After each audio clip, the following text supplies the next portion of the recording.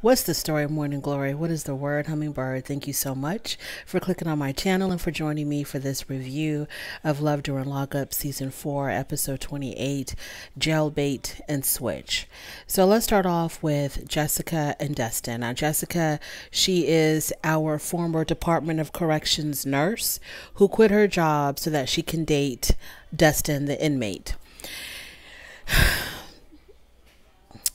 So she is on her way to visit Dustin in prison after she kept telling us in previous episodes that the prison system is conspiring against her and Dustin and will not allow her to have a visitor's pass. Now she's able to go visit him.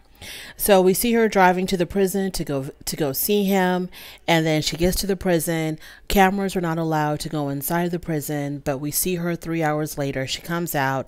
She immediately calls Dustin's sister and tells Dustin's sister that she has been terminated, which means that her visiting privileges have been terminated, have been canceled. The prison has canceled her. So she can no longer go see him. And because she is no longer an approved visitor or on the list of visitors for Dustin, she can no longer send him any money. And she can no longer have any video visits with him either. So she thinks that this has a lot to do with her being a former employee of the Department of Corrections.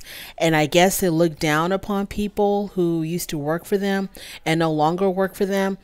I don't know if they look down on people who quit for whatever reason, or if they look down on people who quit just to date an inmate. But whatever the situation is, she claims that there's some type of a, conspiracy against her to prevent her from seeing her boo. So I don't know. So she says that during the visit, she had to ask him some very hard-hitting questions. And one of the questions that she asked him was whether or not he was still using. And he did admit to her that he had slipped and that he did partake in some meth. So here we are. Later on, when we see her, she is visiting no, her friend is visiting her. Her friend comes over. Now, her friend, who's also a nurse, is one of the most logical and sensible people that I have seen on any Love During Lockup or Love After Lockup franchise, because this woman was dropping some serious knowledge. She was telling Jessica. So Jessica tells her friend that Dustin has been using meth in prison. And this absolutely devastates Jessica. She's crying on her friend's shoulder because I don't know what she was expecting or what she thought. Because when you look at Dustin, he looks like a user. And she was working in the same prison that he was housed in. And so she was seeing him quite frequently, I'm assuming. So I don't know why she doesn't see what the rest of us see. He looks like a user. He looks like someone who partakes in drugs. Even though there's no, a person can argue there's no specific look, because you have lawyers, you have doctors, you have professionals who are users and you would never know it. Okay, but maybe they have the wherewithal to know how to hide it. But Dustin, with the tattoos all over his face, the size of his, he just looks like someone who uses. So I don't understand why she's so shocked. And even if she thought that he was not a user, once she came in to find out that he was, I don't know why she's so surprised and why she's so shocked. So she tells her friend that, Dustin had confessed to her that he was still using meth, and she's absolutely devastated. She's crying and boohooing. And the friend tells her, well, because you're a nurse, you're a saver. You see someone who's in trouble and you feel like you can fix them or that you can save them. And she also tells Jessica, and you think that you're in love with him, but you're really not. And she tells Jessica, this is not it for you. Okay, this is not a good look for you at all. Once he's released, he's going to be a good boy for about a month, and then he's going to go back to his old habits. He's going to go back to hanging out with the wrong crowd. He's going to end up using you for money. He's going to use your money to sustain his habits. So this is not good for you. And so I don't know if Jessica is listening to any of this. I don't know if it's just going in one ear and coming out the other. I have no idea. But her friend was dropping some serious knowledge on her and trying to convince her that this is not what you want, Jessica. You deserve much, much better than this. And you can't fix everybody. And you really need to evaluate your feelings for this man and figure out if you're truly in love with him or if you're just in love with the idea of being in love with him. Moving on to Justine and Michael. Now, Justine and Michael, this is the couple that got married in prison. Even though he had like a couple of weeks left behind bars, she was still insistent on them getting married before he was released. And I've already gave my theory on that. I think she wanted to marry him before he was released so that she could make sure that they got married. I think that she was worried that if they waited until after his release, he would try to come up with all kinds of reasons and excuses of not getting married. So she wanted to trap him while he was still behind bars.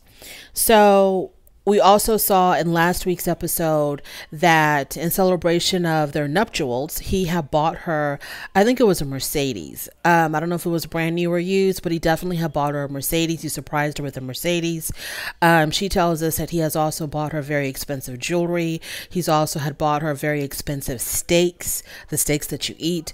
So she doesn't question where he gets his money, but everybody else around her is questioning. So her cousin, Mariah, had come over. This is last week's episode.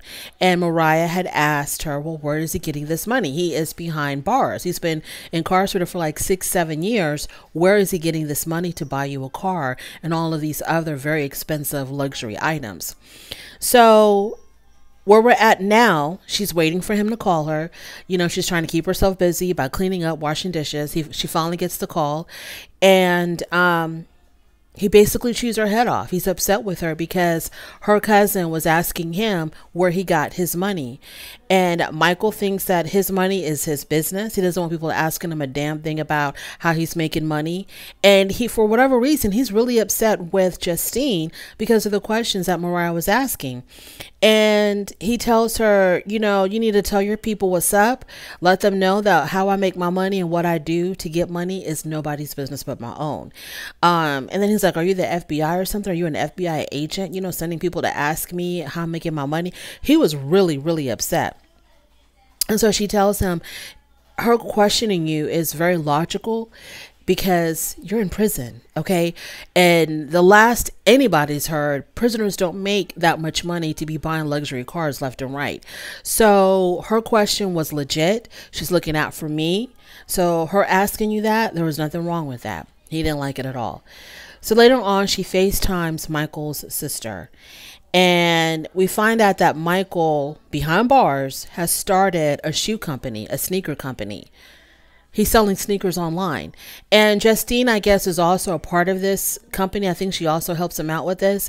But it's like, damn, what is like him being in prison? Like he's like so productive in prison, more productive in prison than he is when he's free, because when he's free, he's committing crimes. But then when he's behind bars, he's like selling albums, starting sneaker companies, buying cars. Like he's extremely productive behind bars.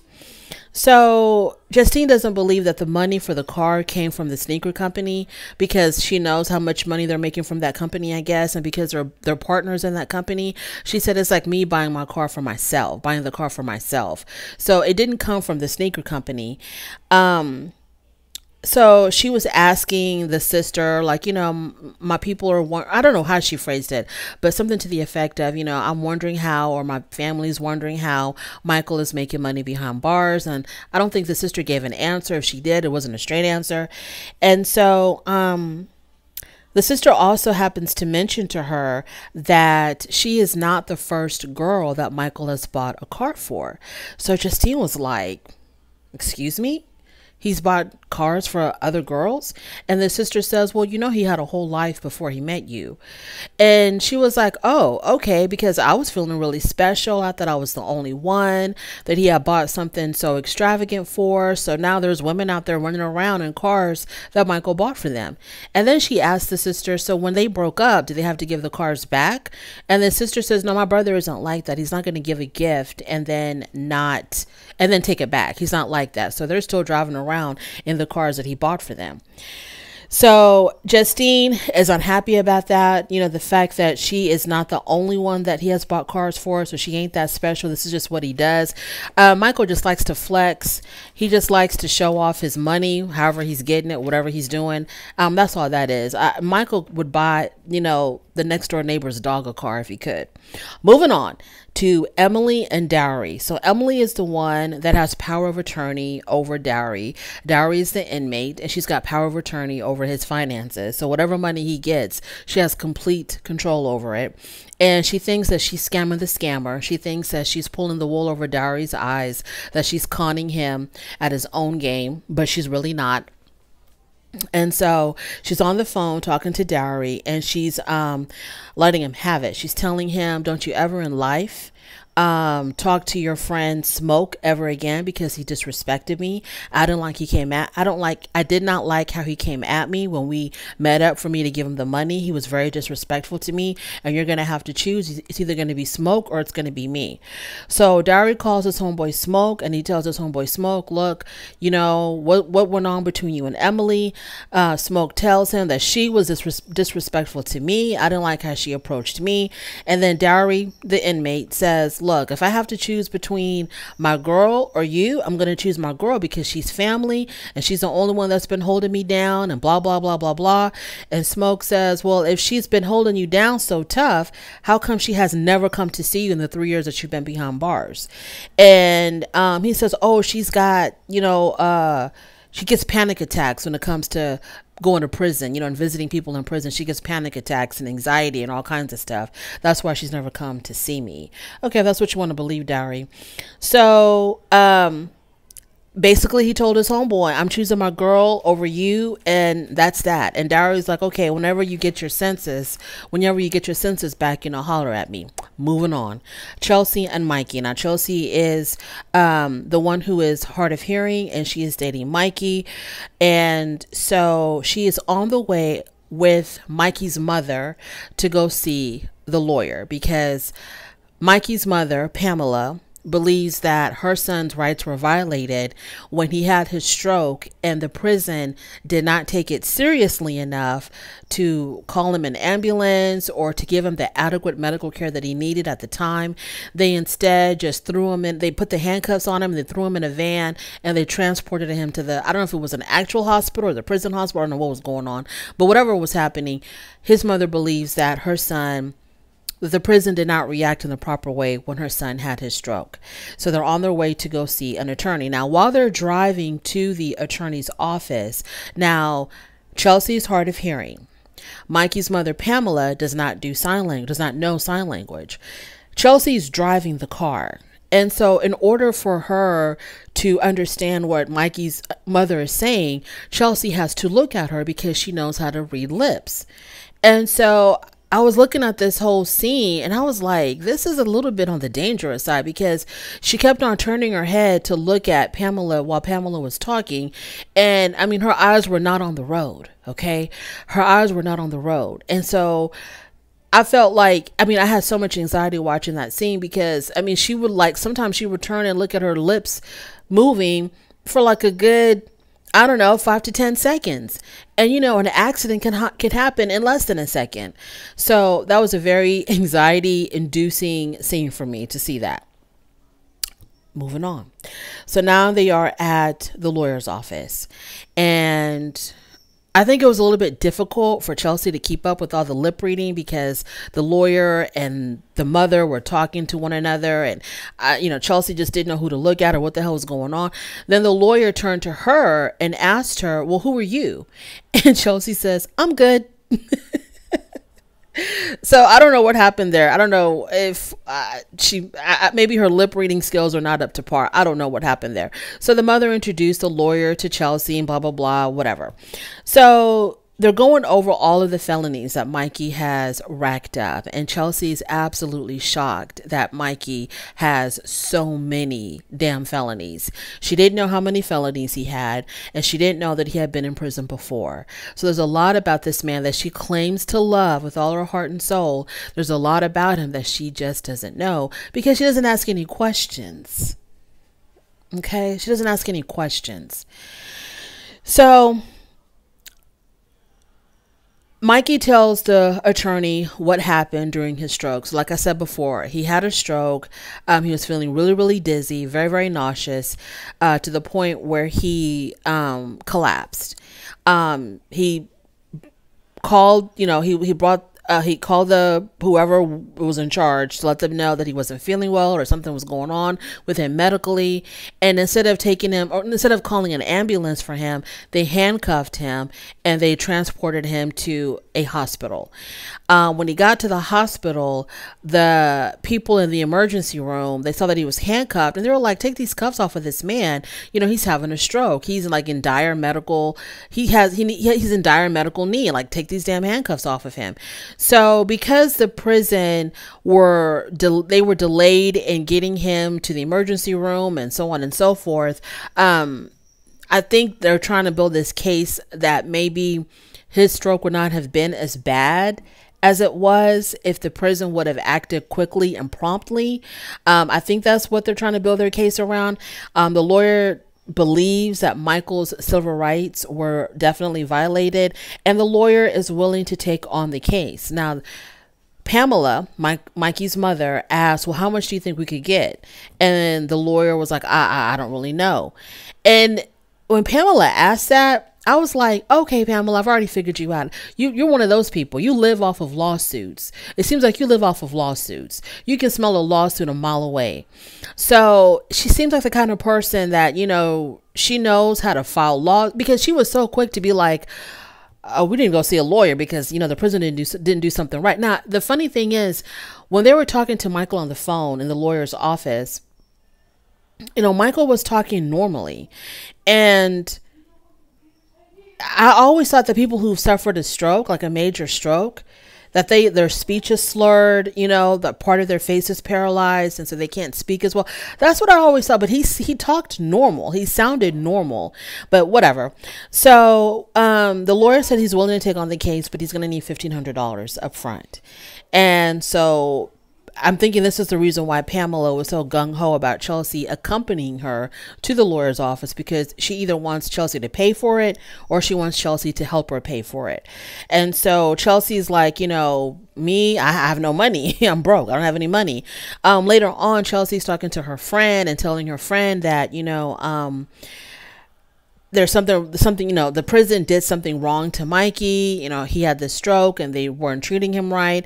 And I'm really upset. And she talks about how she's gonna exact revenge on the people who were working at the prison at the time. She's gonna do something really wicked, but she doesn't want to say what it is on camera because she's got these very wicked thoughts and wicked things that she wants to do to the people who were in charge in the prison that day that he had a stroke. I mean, it was just so bizarre. But the bottom line is, Chelsea's mom wants to file this damn lawsuit, but they ain't got no money to pay the lawyer. So we'll see how far Chelsea will go to get money for her man. Oh, and she also asked the attorney, because of his medical condition, because he suffered a stroke, is there a chance that he might be released sooner?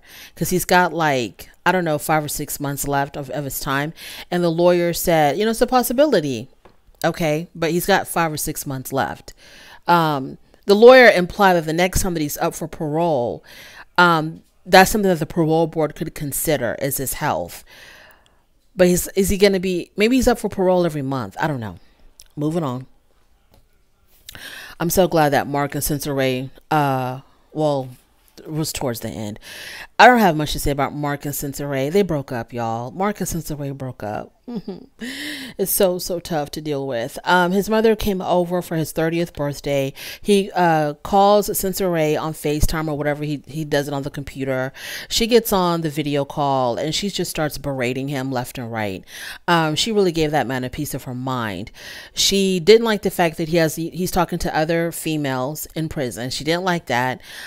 She didn't like how he was trying to, come up with these crazy ideas, these wackadoodle ideas to get her released earlier. For example, trying to impregnate her by sending off his specimen to her so that she can get pregnant, because he thinks that inmates who are pregnant are just automatically released. They don't have to do any more time because they're pregnant. He thinks that. and he had called her lazy, or he had implied that she wasn't doing enough for herself to try to get out early. And so she gave him a piece of remind about that. She was like, how dare you insinuate that I'm not working hard to get myself released early? I've done all that I could. I did try to get an early release or to try to appeal my case. It didn't work. And so I didn't like how you were talking to me about that. And so she said also some things about, this is the reason why you don't have any women, you can't get a woman. You only talk to inmates, trying to talk about how he's got some type of a character flaw in him. And the whole time that she's berating him, his mother is right there listening to all of this. And then he says, my mom is right here listening to you. And she was like, good. And then he says something like, my mom agrees with you or something like that. And she was like, well, your mom's a very smart woman if she agrees with me. And so while they're going back and forth, then she talks about how she had blocked him, but then he keeps on adding himself back. I don't know to what. I don't know if she meant her social media. I don't know if there's like a prison thing of people that are allowed to call. I don't know what she was talking about, blocking him. But she goes, I keep blocking you, but you keep on coming back. And then the mother said, well, why do you keep calling him? And she was like, I don't know. I keep calling him because I think he's changed, but he hasn't. So Marcus and Saray have this history. I think they've been talking for like 6 months, but a lot has happened in that 6 months. So Saray ends up just hanging up on him. She's done with him. And it seems like they've broken up because he tells his mom that he's going to be on the prowl for yet another inmate. I hope we don't have to see Mark again because he really didn't add much to anything. Moving on to Tay and Hottie. So Tay is on the phone with Hottie. These prisoners spend a lot of time on the damn phone. But then again, you wouldn't have a show if they didn't. Wow, they are always talking. They're FaceTiming, video calling. They're outside partners. It's just like, wow. Anyways, so she's on the phone with Hottie. And she starts off, really sweet and sensual. She wants to do the whole, dirty talk on the phone with him, and so gets him all hot and bothered. And then when she has him where she wants him, she just completely unleashes on him. And he had said, all these things that he wanted to do with her, and so she completely unleashes the dragon, and she yells into the phone, is this what you wanted to do to Boston? Is this what you wanted to do to Boston too? And so he's like, what are you talking about? And he goes, and then she tells him, I talked to Boston, and Boston told me everything. She told me that y'all were getting married and blah, blah, blah, blah. And Boston, me and her, we talked, and she told me everything about you and her. And he was like, man, don't listen to her. Don't listen to Boston. Why you letting that woman influence you? Don't let her influence her. She don't know none of... Anyways, Tay stuck to her guns. She was like, it's over. I don't want to talk to you no more. Don't call me. You're dead to me. You're dead to me. You're dead to me. She starts knocking over her own furniture. That's what I didn't understand. Like, why are you knocking over your own furniture? Like, what are you doing? But she's knocking over her own furniture, yelling and screaming into the phone.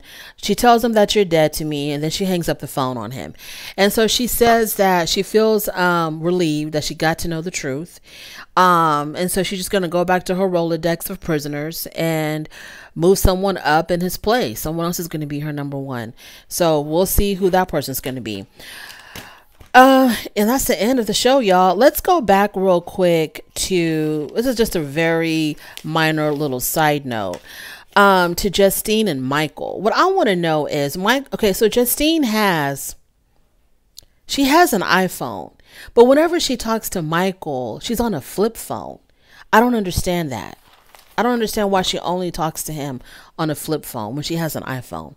Anywho, that's my review of this little episode. Not much went on. Yeah, that's the end of that. Thank you so much for joining me. I really do appreciate it. On your way out, please do not forget to rate the video. And if you like this content, please go ahead and subscribe. And then I will definitely talk to you later. Bye.